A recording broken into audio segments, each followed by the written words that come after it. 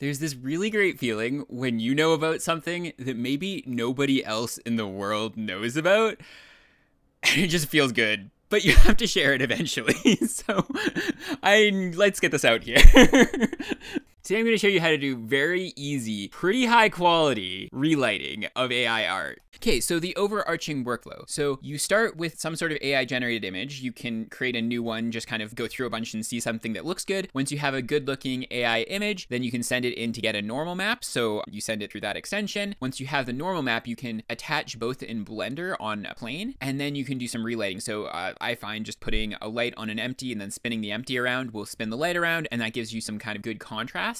Once you have the image, so when you're doing the rendering for this, you render to PNGs. So you create a bunch of PNG files. Those files, so here's the secret sauce. Here's the secret sauce. You can put those PNGs back into Stable Diffusion. And if you have the denoising very low on the image to image algorithm, it'll actually bake out most of the issues with the normal maps. So most of those kind of like fringes that are weird and most of the kind of weird coloration, it'll just clean that up. And it tends to make it look like the light's actually coming from the direction. And it seems very consistent. Like it seems like you can go around and there's really large shifts that you can make with the lighting where it doesn't actually change the subject at all, which is like a big surprise. But yeah, so then once you have those images back out, then you can kind of turn that into, you can go into some sort of program. There's a bunch of different ones. I use FFmpeg, but there's like more GUI-like formats where you can kind of just combine a bunch of images into a video and it works. And you can also just do this with like a single frame. You don't have to do this with a full video. So you can just take a singular frame and relight it that way. So I wanted to go over some of the problems that I've had with this workflow. So in particular, if you have like true blacks, like 000 black, like no RGB value at all,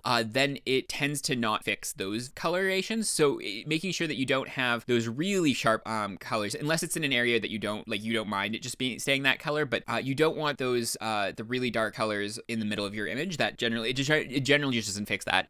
Another important tool is using the texture painting aspect of Blender. So if you have any sort of normal map that has just like one or two really small minor details that don't seem right, you can either use the smudging or the softening tool. So the softening tool, if you crank up the kernel for the kernel, then it smooths a larger surface area, and that can be really nice for kind of just if you have like especially with things like tattoos and things. A lot of times those will come up with edges in the actual algorithm, but you don't really like with normal maps, but you don't really want them to have edges, so you can kind of smooth those out. And then the smudging is really good for kind of pushing around normals. So if there's like a normal that is just like a little bit out of position, like an edge on the face that's a little bit out of position, you can kind of use the smudge tool to kind of push it more in that direction, and it works pretty well. If you have like the 00 blacks, you can also move the lighting further away from the image, and that will kind of alleviate that as well. You do want there to be coloration differences, so you like do want the shadows to actually appear, so making sure that the light is at least a little bit close to the image is helpful. Like yeah. Another surprise that I got was that it seems like it remembers the like materials of things. Like it as you move the light around, the lighting kind of looks like eyes seem to be more glossy, and things like sometimes the paint is very matte, and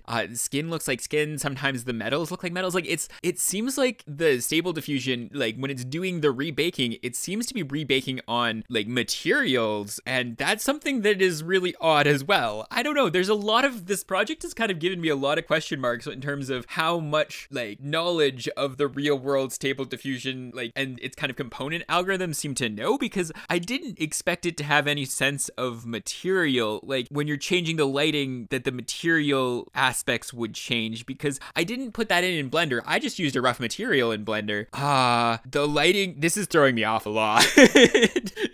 So this particular project, especially the first step, was very cherry picked. So I did generate a lot of initial images before I took the normal map. So it was about 500 images. I narrowed that down to 50 or so good images. And then I took the normals of those, and then I narrowed it down to about 15 to 20 more images. And then that's what I've been using to do the relighting with. For the most part, it's like you just need a really high quality image to start with. And once you have that, most of the other stuff seems to work pretty well. There's so much experimentation that I haven't done with this workflow that I really should do, but I don't think I'm going to actually have time for. So in particular, I don't know what happens with transparency or like mirrors and reflective surfaces. I don't know what happens with if there's multiple light sources. I haven't tried that out. Colored lights, I haven't tried. So that's something that could break this. Yeah, I'm not sure if color, like you can recolor while you're doing this. I was just trying this with faces. So things like all the other things that exist in the world, I have not tried this with. So yeah, there's a lot of, I don't know if it works in every single case. It's worked like a lot higher rate than I was expecting it to work. I've pretty much shown all of the attempts that I've made, and they all have given fairly reasonable results. If it works in the normal map step, that usually means it'll work throughout, but it works really well. And the normal maps are also like surprisingly effective too. Like they do a really good job of like, if someone has like a rainbow face, they still pick out the fact that it's a face, which is like something that older algorithms would not do at all. So it's a pretty impressive, like Midas is pretty impressive. Stable diffusion is pretty impressive. Both of these algorithms that we're kind of combining together are very impressive. The theory behind why this works and the whole ideas around latent space, it's really interesting, but I don't have time to get into that here.